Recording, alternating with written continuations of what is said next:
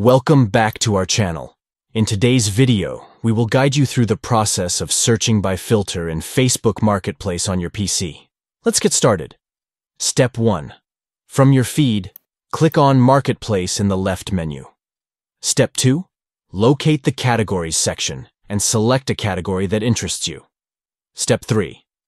To further refine your search, you can edit the category you're browsing with filters, such as price, location, or other relevant options. And there you have it.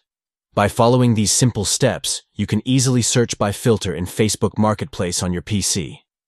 Using filters allows you to narrow down your search and find exactly what you're looking for.